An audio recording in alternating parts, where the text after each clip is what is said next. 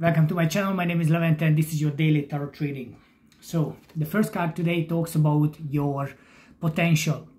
You need to look at the soil. You need to look at what's in front of you to start putting the seeds into the soil. So what you've got already, it makes you comfortable, but it makes you ready to start investing in something new.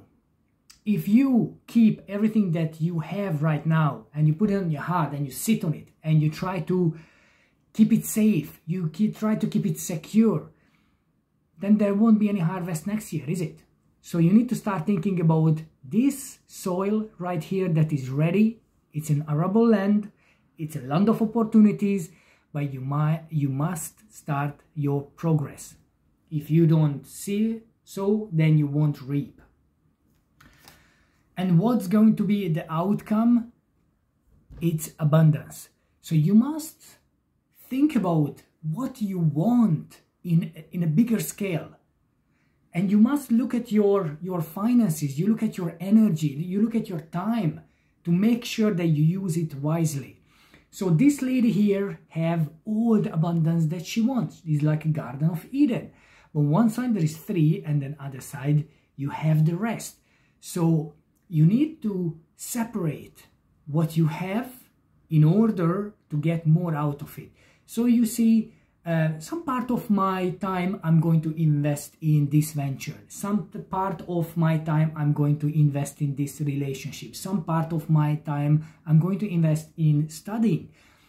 So if you work out what's the right ratio to find balance, but you still thinking about growth, you're still thinking about potential and how to reach that potential, then eventually you're gonna find yourself in a Garden of Eden. There's a lot of grapes to harvest. There is a lot of joy with the little bird, the lady looking at. So do not let the present circumstances make you feel too comfortable. If you feel too comfortable, then there won't be any growth forward. And if you just look at the opportunities and you look at the world and say, I wish I could have that, I wish I could have that, but you're not making any movement. You are not picking, you are not choosing anything because you might be afraid, well, what if I'm going to lose it? What if I'm going to lose some of what I have? Well, there is no...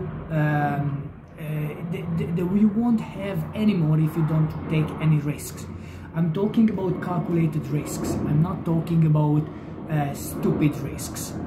So let's see what the Sufi wisdom wants to tell you. So I'm just going to pick this card from here.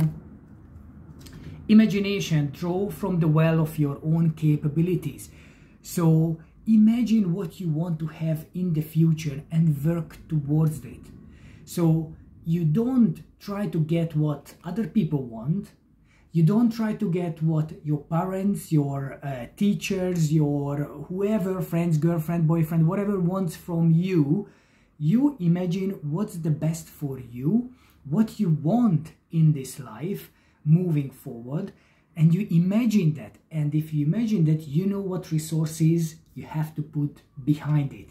You no longer waiting, you no longer just observing, you no longer just looking at the possibilities, you make it happen.